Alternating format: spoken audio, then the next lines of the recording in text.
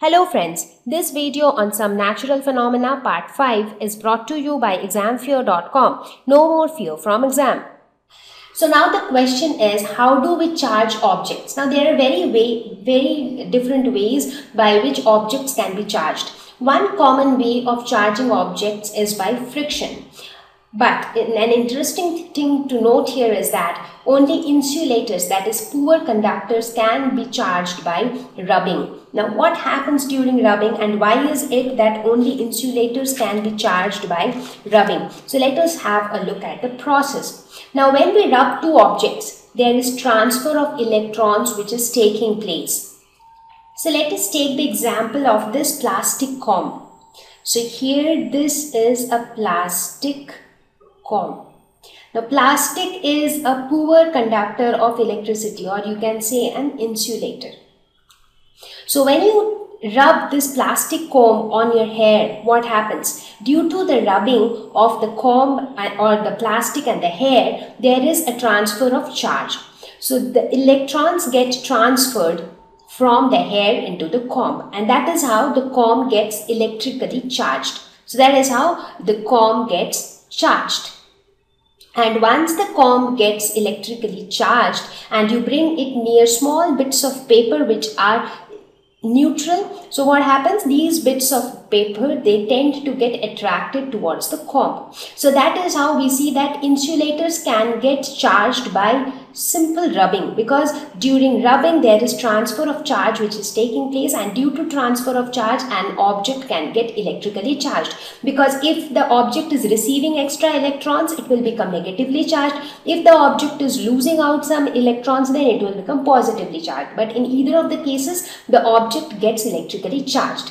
Now that is what we are going to discuss now. No charging by rubbing in case of conductors. So here take a towel and take a metal key. So key is made up of metal, and metals are good conductors, right? So metals are good conductors. So they allow charges to flow through them. Now you take this key and what you do? You rub it on the towel. Now we had performed a similar experiment with a balloon. We took a balloon and we rubbed the balloon on a towel for some time, and then when we took the balloon near the wall, the balloon had stuck to the wall. But in this case, when you take the key near the wall, the key doesn't stick to the wall. The key falls back. So there is no attraction between the key and the wall. Why? Because this key is not electrically charged. And why is it not charged? Because it is made up of metal, which is a good conductor. And what happens in case of a good conductor? In case of a good conductor, they allow easy passage of electricity through them. That is, they allow flow of charges through them. Now these good conductors, they also have free mobile electrons. So these mobile electrons act as the charge carriers. So good conductors, they allow flow of charges or flow of electricity through them. So as a result, what happens is whatever charge comes into the metal, so that charge gets distributed all over the surface. But on the other hand, in case of insulators, whatever charge comes to the insulator, they stay at the same point. So the charges are static in case of insulator because they cannot flow through the insulator. But in case of conductor, since the charges can flow through the conductor, so the excess charges disappear because they flow through the conductor. As a result, there is a momentary current which passes to the earth through the conductor. So conductor basically acts as a path for the flow of charges. So all the charges flow through the conductor, so there is no excess charge present on the conductor. If there are no excess charge present, obviously then that object is not charged. That is what we learned, right? If an object has to be positively charged, there has to be some excess positive charges. If an object is negatively charged, then there has to be some excess negatively charged electrons. But if the charges are just flowing through the conductor, that means there are no excess charge remaining on the conductor, and therefore the conductor is not electrically charged. So this is why we cannot charge conductors by rubbing. So this is something very interesting and important as well. This means that you cannot charge every object by rubbing. It is only the insulators which can be charged by rubbing.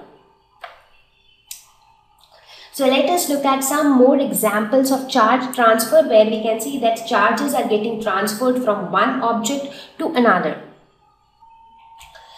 So let us look at one of the very common examples of charge transfer. That is the rubbing between a glass rod and silk cloth.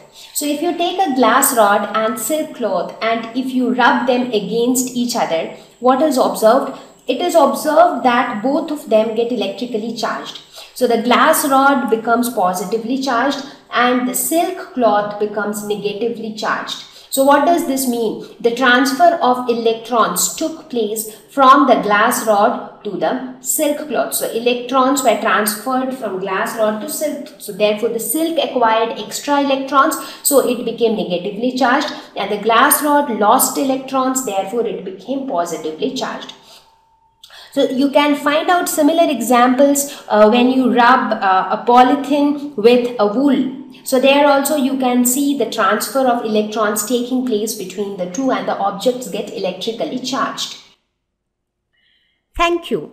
Please visit www.examfear.com to watch more educational videos with a better experience. Please do not forget to like and subscribe to our YouTube channel for latest updates. Thank you once again.